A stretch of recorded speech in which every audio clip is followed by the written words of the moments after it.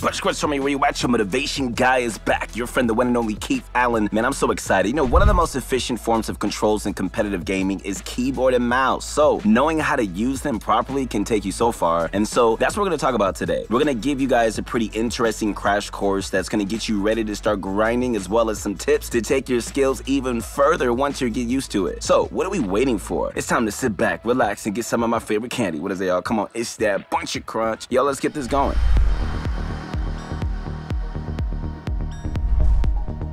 So if you guys want to start to become a pro, one of the most important things that you need in your arsenal is a smooth control scheme. More importantly, you need one that you can customize specifically to your own needs. After all, I mean, if you're comfortable with your controls, then you're going to have an easier time performing actions in the middle of a match. This is why so many players gravitate towards a keyboard and mouse setup. You know, there are so many keys to work with, and it helps them become faster and more precise players, which is exactly what you need in such a fast-paced game like Fortnite. Some of you may already be using this setup, while others might be coming from console where you've grown accustomed to using controllers. Okay, let me ask you this. You guys want to learn how to use your new setup like a pro? Then click on the link below to visit ProGuides.com. There, you can hone or refine your skills as a Fortnite player by training with our pro-level coaches, learning new techniques, master your game plan, and become the pro that you always dreamed of becoming. Alright, so let's talk about these in turn, shall we? Okay, your keyboard is going to be your main arsenal. Everything from movement and building and switching weapons quickly is going to rely on you, to really master your keyboard. The first step towards this mastery is going to be setting up your keybinds, so let's go over some of it briefly. First of all, alright, know that the best inventory keybinds are going to be 1, 2, 3, and 4, and 5 for your loadout. You're also going to want to set it so that, specific items automatically go towards specific slots when you pick them up. Okay, so think medium range weapon and short range weapon for your 1 and 2 slots. Slot number 3 can be a sniper utility item. Reserve slot 4 and 5 for healing items, with an emphasis on 5 always being healing, alright? If you guys want your loadout to be easily accessible, then start making a habit of just memorizing the position of these keys. Master this. You're gonna find that switching from item 1 to item 3 is gonna be just so much more direct than just strolling through your inventory one by one. Okay, so if you want to perfect the art of building, you're gonna want to break away from the default a bit, alright? Like Q should always be walls, while E should be stairs. With these two accessible from your left hand, you're going to be able to set up quick blocks as well as just start scaling upwards. Floors and roofs though, you might want to consider putting them on your mouse hand. This means less finger movements to get everything set up, but it also means quicker builds when you got 2 hands managing the job.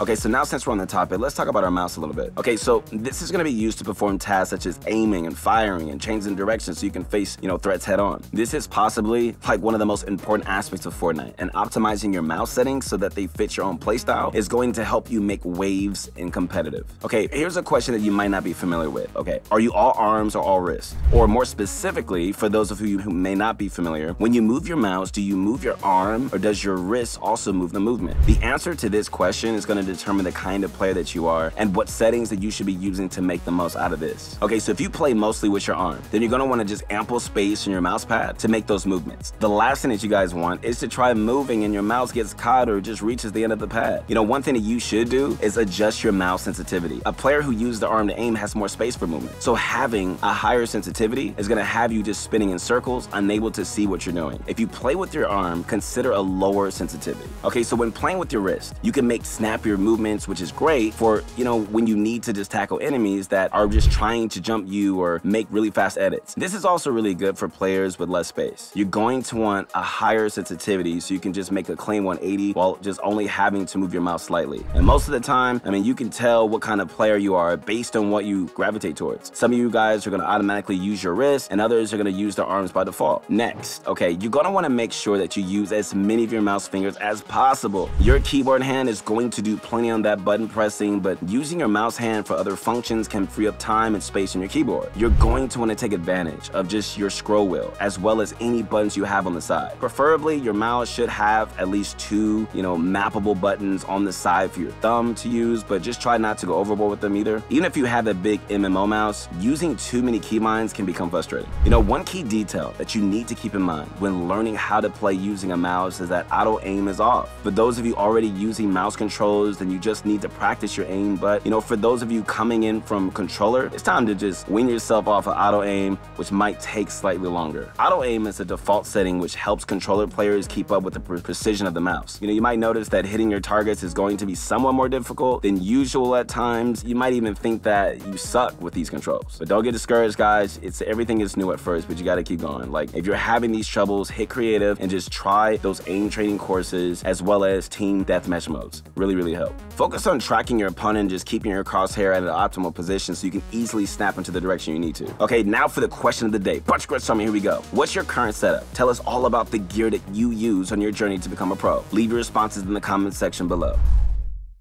Okay, so now that you know what to expect from your mouse and keyboard setup, let's talk about some alternatives that you need to look into for a more customized experience. Okay, so we talked about this a bit before when we were going over, you know, how to set up your equipment, but let's just go over a few additional things. So there are so many different types of players, right? In the same vein, there are many different types of gaming mice and keyboards that you can use to really up your game. So let's start with the mouse. Preferably, like, we want you to really have as many options in terms of buttons, but we also don't want you to feel overwhelmed either. Like we mentioned earlier, a good rule is to really have 2 extra buttons on your mouse so that you can just keep on them. You know, the buttons aren't the only important trait to really look into. However, the buttons aren't the only important trait to look into when choosing your equipment. The weight of the gaming mouse also comes into play. You know, lighter ones tend to be used for quicker movement and require less effort to move. However, although it seems like lighter is always better, there are pro players that break that mold. Just look at Mongrel, who uses a heavier mouse but compensates for it with his arm movements, and he hits a more aggressive playstyle. Okay, so keyboards also come in many shapes and sizes. Some take up more space while others are more compact. If you're an ARM player, then consider getting a more, compact keyboard, since this is going to save room for you to have more arm space for your mouse. A compact keyboard is going to remove excessive clutter from buttons that you don't necessarily need. So take this even further with half keyboards that cut down even more buttons, but keep the ones most frequently used by competitive gamers. If all else isn't to your liking, you could also build the habit of just tilting your keyboard, which is something some pros such as Tifo do, either for comfort or for more mouse space.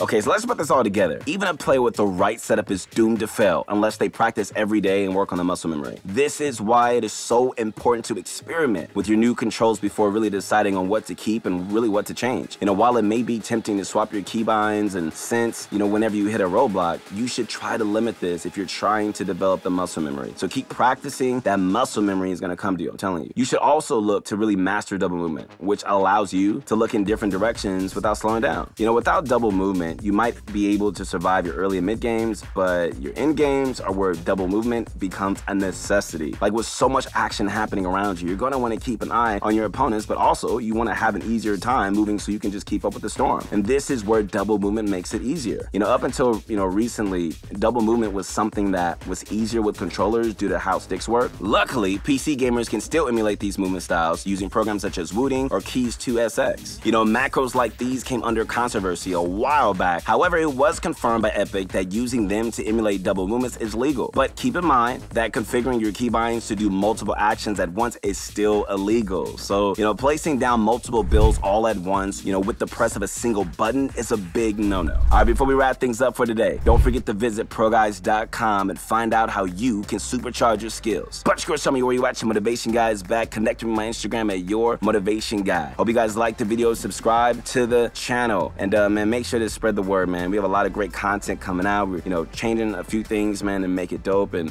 just make it better and better, really. So I'm excited about that. Remember, master your controls, and you're well on your way to becoming a very skilled player. And so, man, keep being persistent. Don't give up. Keep taking it to the next level. Hey, we'll see you on the next one. Peace.